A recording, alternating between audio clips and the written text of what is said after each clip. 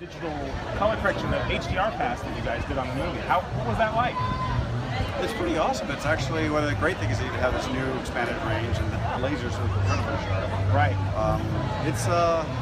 It's pretty immersive on that screen. You like it, right? We all loved it, and the best screen in the world to see it on. It's pretty amazing, that screening. It's amazing what they did with the whole place. The whole going down, open up the whole basement, that large screen. Oh, incredible! And now, did you know when you guys were shooting it that you might expand the aspect ratio for IMAX, or was that something you guys fine-tuned later? We talked about it a little bit in the beginning. There was in the beginning of the movie, there was a little bit of a mixed ratio. Yeah. And then we kind of just knew in the end that we would actually make a little expanded range for it. Well, we loved it, and it looked great. I can't wait to see it in both ways, actually. How long was the process for you to prepare for this project?